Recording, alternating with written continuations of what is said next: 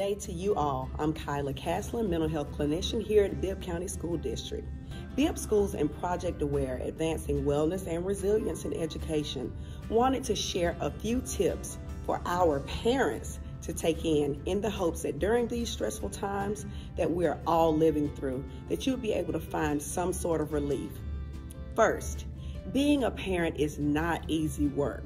You're always being watched. And believe it or not, you're being mirrored. Your children's behavior and wellness can be influenced by how you respond to difficult times.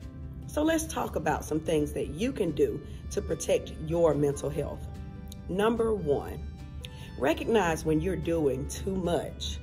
This simply means that you should be able to feel when you are pushing beyond what you normally can mentally or physically handle.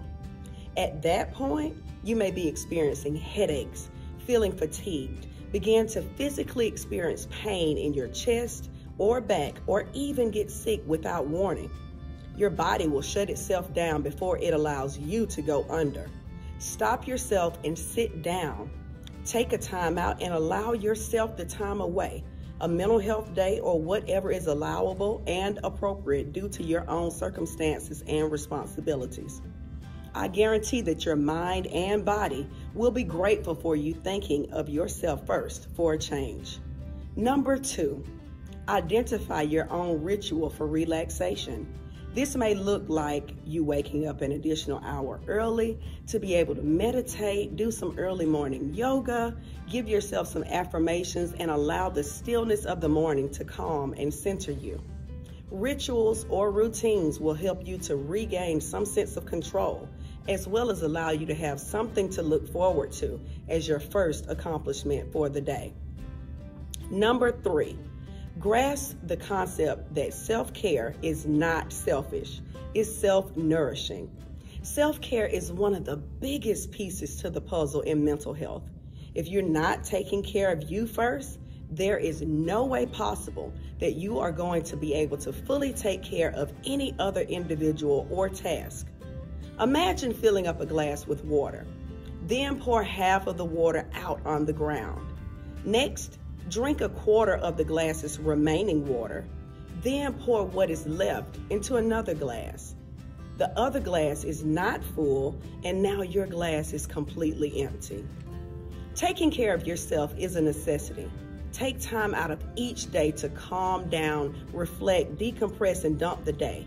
Whatever that looks like, if it is healthy for you and those around you, it'll be perfectly fine. Just keep your glass full. Now, I hope these tips have been helpful to you and you're able to put them to real use. Make mental wellness a priority. Be your own advocate for mental wellness. You and your children deserve the best.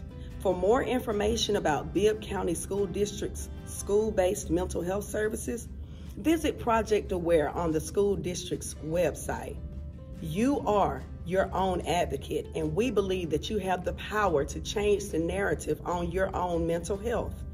For more information about Bibb County School District's school-based mental health services, contact Tajlin Woodruff, Project Aware Coordinator, at 478-765-8551 or tajlin.woodruff at bcsdk12.net.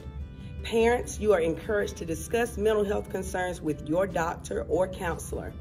For needs of immediate support or intervention outside of normal school or work hours, students, staff, and families are encouraged to seek immediate attention at a healthcare facility or by calling the Crisis Access Line at 1-800-715-4225.